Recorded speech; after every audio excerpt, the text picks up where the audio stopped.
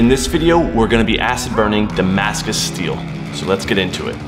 First thing to note, this acid is extremely dangerous. Do not get it on your skin and always have a neutralizing agent nearby. The acid we're using today is Gator Piss.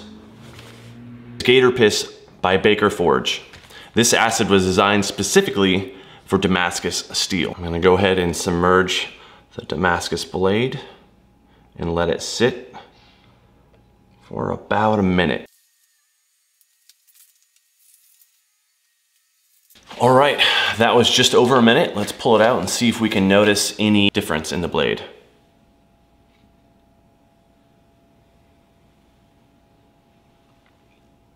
All right, not a whole lot different. Looks pretty much the same. Let's see what 5 minutes in acid will do.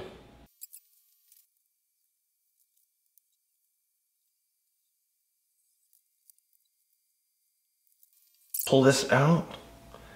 Just gonna, oh yeah, you can definitely see some darker color on this blade. It looks pretty cool. Here, check that out.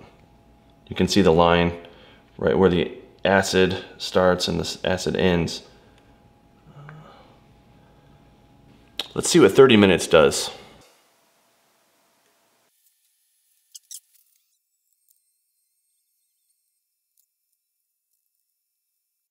All right, just now we are halfway through the 30-minute mark, and already you can see some really distinguished different carbon levels in this steel. I'll take a little bit of footage from this angle just so you can see.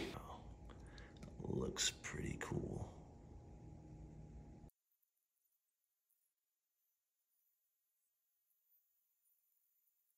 And that's 30 minutes, so let's check out this blade.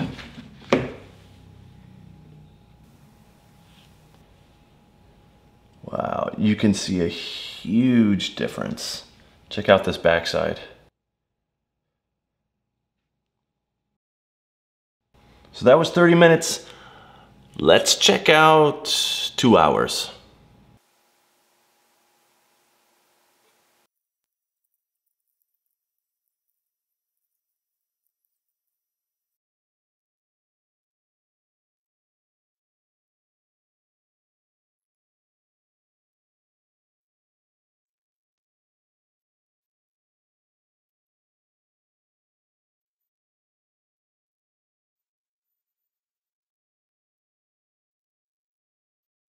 And that's time. So let's get this knife out.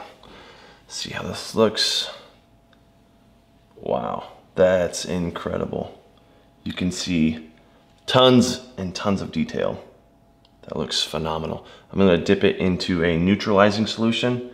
It's just got baking soda and water. Swirl it around. Don't want any of that acid lingering around. I'm gonna wipe it dry with this. Then to keep the blade from rusting, I'm gonna go ahead and apply some oil on this. There we go. There you can see it, the defining line. So that's 2 hours in acid.